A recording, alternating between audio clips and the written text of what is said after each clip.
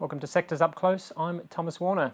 Today we're discussing what a resounding win for Donald Trump means for European stocks with Russ Mould, Investment Director at AJ Bell. Victory for the Republicans set the good times well and truly rolling on Wall Street last week. The S&P 500 hit consecutive record highs and it still looks to be climbing. But the reaction in Europe was far more muted. The Stoxx 600 is virtually flat on the week, spooked by the prospect of US trade tariffs that could arrive as soon as January. European exporters were already struggling with slackening demand from China. So is the outlook for European stocks as gloomy as it sounds? Well, let's ask AJ Bell's Russ Mould now. Russ, firstly, thank you very much indeed for joining us. It's a pleasure. It's great to have you here. First question for you. Given all of the potential problems that European equities are facing, would a European investor be wise just to give the European market a swerve completely? I can understand why people will be concerned. Chinese slowdown, Trump tariffs, German economy going nowhere fast, France riven by political problems and strikes. That said, the Euronext 100 reached an all-time high in the spring. The DAX in Germany is virtually there. The CAC has only lost a few percentage points from its all-time high. And Italy and Spain are at their high since 2008 when they're on the way down. So maybe some investors out there are applying the old John Templeton maxim. I don't want to know whether things are good. I'd like to know where things are miserable because that's where things might be cheap. And so maybe that's what some contrarian investors are thinking maybe. But how on earth can you be looking at the landscape as it stands here today with all of those problems that you just identified and be thinking that there are any real tailwinds coming? Strong dollar helps some of the some earners if they're still able to keep their American revenues. ECB is cutting interest rates. And again, you do have valuation on your side. Expectations in some cases are very low and valuations are quite low. I know European financials have been on a very good run, but they're still very cheap in many cases relative to book value, for example. And if the European Central Bank maybe doesn't go quite as deep as some people think, rates a little bit higher, helps net interest margins, there are still things that can happen. It doesn't take an awful lot of imagination to see them. Well, let's accept then that there is some potential upside coming. You've got to accept, though, as well with that some sectors are looking so green around the gills that they might actually just be poor investments. And I'm talking about luxuries, for example. Again, that's an interesting one because the starting point and the expectation levels were so high. They'd done phenomenally well all the way through. COVID, lockdown, assumed to be sort of growth stocks par excellence. And then lo and behold, you've had a little bit of a wobble. The expectations couldn't be met and the share prices have been hammered because the starting point was so high. Again, with some of the valuations, expectations, people haven't recovered many ways from 2007 to 9 as far as European financials are concerned. So valuations are still very low. So it's a matter of where you're starting from. Understood.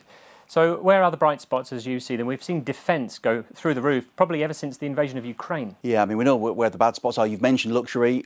I know green and renewables, again, performed brilliantly. Valuations got high, expectations got high. President-elect Trump gets in. Big trouble. So you can put that all together. Tech is a little bit more varied.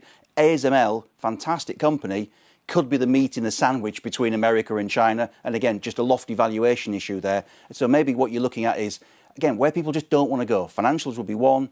Consumer discretionary might be another potentially just because, again, lots of people have just given up. Let's zoom out from equities now.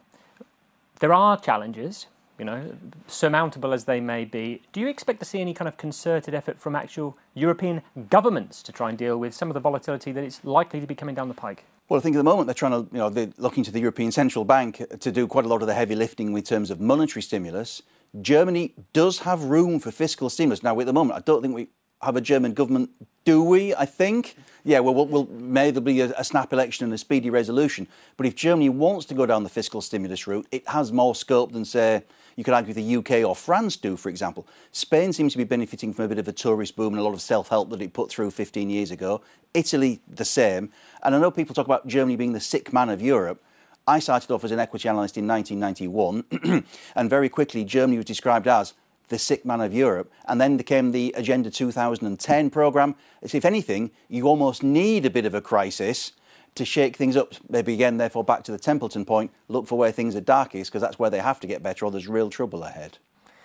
Well, this crisis could represent an opportunity for those people here in the UK that think that actually now's the time for a little bit of European integration, if you know what I mean. So Keir Starmer has been in Paris today. He's the first Prime Minister since Churchill to spend Remembrance Day in France. Do you think that he might see this as an opportunity to start moving the UK closer to Europe? I think in some ways, yes. I think formally, I think politically that would be very, very difficult. There was a vote, the British electorate had their say, and a lot of, very staunchly Labour supporting communities, particularly in the north of England, have put down, immigration as one of their biggest issues, and that does potentially feed into the Brexit vote. So I think he'll tread very, very carefully on a formal basis, but I'm sure from a trade basis, at a political and a defence basis, it's very much what he'll be looking to achieve, I'm sure, yes. Just finally, Russ, the US has been on an unbelievable run. Will it continue? Gosh, well, here's a stat for you. So if you look at presidency since 1954 and Truman, the three best performing presidencies in terms of the S&P 500 are Clinton, 1, Obama, 1, Reagan, 2. America was coming out of a recession, stocks had done badly, valuations were low. The four worst performing presidencies were George W. Bush both times, Nixon, Ford and Carter. Then there was an unexpected shock, inflation or recession, and with the exception of Carter, stocks had done well going into that, so valuations were high. Which do you think we're closest to now? We'll leave that for the viewers at home to decide, Russ. Thank you very much indeed for your time today. And that is your roundup of what the new presidency means for European stocks. I'm Thomas Warner, and this is Reuters.